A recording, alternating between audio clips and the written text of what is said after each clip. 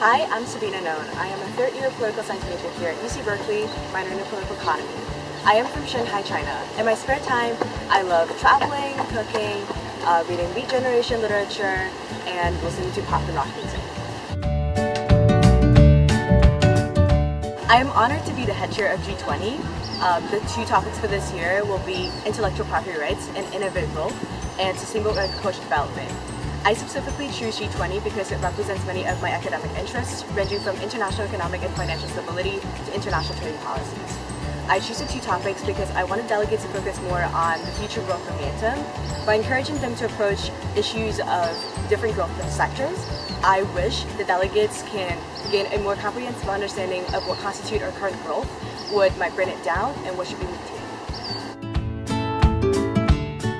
I hope that you can read your topic synopses thoroughly and tackle the issues from part to part, be familiar with the current international actors in terms of their past actions, and focusing on what they have done right and what they have more space to improve.